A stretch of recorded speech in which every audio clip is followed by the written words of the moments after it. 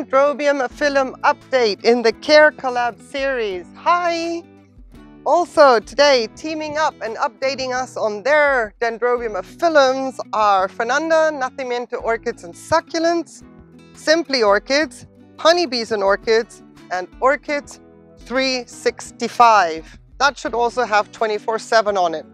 Good name, Orchid 365, pretty much. Hi everybody, thank you so much for coming and having a quick look-see. This has been now, how many months in the making? I don't remember when we did the last original CareCollab, but here we are, update time. Look at her go. Look at those blooms. From a distance, it looks really, really lovely. It looks like she's doing exactly what she's supposed to do. A little bit later this year than normal, but that is understandable. My nubbins started to develop, in January, and then they just didn't move at all. We had a very, very cold January, so they just stopped. And then in February, March, they started to get a move on, but they were still minuscule. And then all of a sudden, boom, here she is. I don't know how many blooms are on here. I'm just happy to see them. I'm getting the occasional fragrance, even as far away as I'm standing now, which is approximately 2 meters. It is a very windy day, so actually I'm facing away from the orchid to protect the mic, which is weird. But anyway, as long as there is none of this wind influence on the mic, I think it's gonna work out. But yeah, from a long shot, she is looking fabulous. Now, if I can fandangle my way into her closer, backwards, with the camera still focusing on the aphyllum, let me show you what's going on. Now, these blooms have been opened, all of them pretty much opened at the same time, and they all opened in about a week ago. Aphyllum blooms can last a good part of 3 weeks if everything comes together. You know, favorable temperatures, not so much wind like I'm having right now, with the canes bashing against each other, which is not a good thing.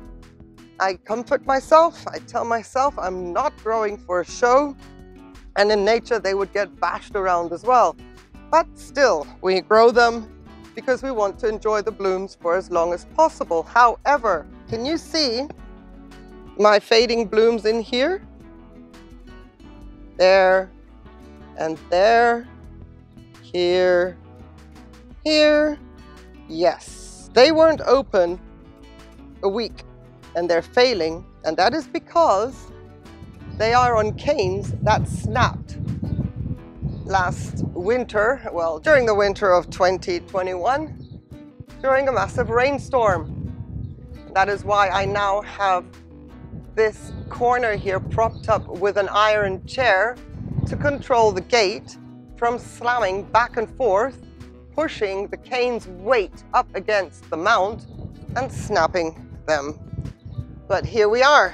At least they tried to bloom. I didn't lose the canes, but the longevity of the blooms on the broken canes is very, very short-lived.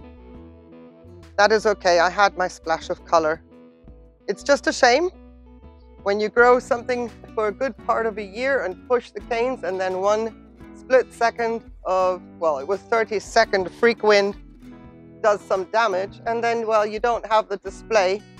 Even for the short time that these blooms would be in bloom, they get even shorter in their lifespan. However, we are on the move already for the next growth. Right there. I think I have about 7 all tucked in and under the mount of growths coming. And all the little keikis are also producing their new growths, and I'm expecting them to be proper sized canes this year. So she is not only in bloom, but she is also going nuts now on the canes, the new growths for the upcoming season. So right now, I am pushing 300 parts per million of fertilizer onto the mount twice a day, especially on a windy day like this. I am very, very generous with my sprayer. I don't have to worry about the roots burning or whatever. This orchid is so hungry, and 300 parts per million go onto that mount at a pH of 6.3, seeing as the cork really isn't deteriorating and I have no more sphagnum moss on that mount.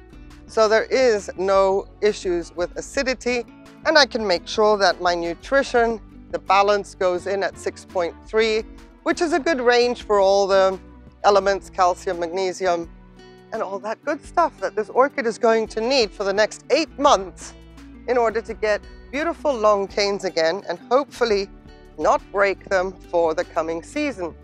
That's the plan. I do not see any signs of keikis at this moment. Sometimes when the blooms go, the tips of the canes will produce some keikis for me. I have not seen them just yet. This is an old one from last year. We'll see if that will shoot out its own new growth. Yes, it is. Can you see that? There's a tiny, tiny nub in there. See? And it's starting its own new growth. New plants, woohoo! Always, always welcome. And I wanted to show you something else, just as a follow-up as well. Quick update. Look at the inorganic mount that we were testing. Haha! One little bloom. Isn't that amazing? Little keiki with its own little bloom. Baby aphyllums on the go on the inorganic mount. I'm ready for the hot climate, and I've sewed myself an extra layer of the extractor fan hob material filter thingy. Little pocket in the back, extra humidity and water retention. But yeah, it's in bloom. I thought that was so cute. New growths will be starting on these canes very, very shortly, if it hasn't already started right there. So we will be following this little gizmo as well. But its first bloom, how cool. Just goes to show that an aphyllum doesn't have to be super mature, have super, super long canes to bloom. Of course, it is ideal to get the canes as long as possible so that the spectacle is as magnificent as possible. This is an aphyllum that is now in its 3rd season with me, and it came as very short little stumpy, almost dead looking sticks is what I called them, and I thought, what am I supposed to do with those? Well, this is what I did with them. The original plant is probably 3 little sticks that have grown, and the rest of them are keikis that have grown on and become what you see here now. So yeah, quick update. Well, quick. I'm sorry. I talk a lot when it comes to my orchids. I have to sometimes sit down, take notes, and just follow my bullet points. But if I go rogue and do like a freelance chit-chat, I do talk a lot, and I appreciate your patience so very, very much. If you have any more questions regarding this aphyllum in my climate here in southern Spain, the link to the original CareCollab video is in the description. And if after that there are still questions, my goodness, please feel free to ask away in the comments below. Also, I would like to encourage everybody that has an aphyllum that in future will see this video and wants to be a part of the CareCollab, the updates, anything like that with regards to aphyllum or any other orchids that you and I have in common, please also let me know in the comments below in any video where you might see said orchid that we have in common, and we can correspond then by email and get you on the list for future updates, future CareCollabs. Thank you once again to Fernanda, Nacimiento Orchids and Succulents, Simply Orchids, Honeybees and Orchids, and Orchids 365 for jumping on board, showing your aphyllums. What are they doing? How are they doing? What are your plans for the coming season? Looking forward to seeing those videos. Thank you everybody who has watched my video here. Really appreciate your time, and I wish you a wonderful, wonderful day, and please stay safe. Take care. Bye.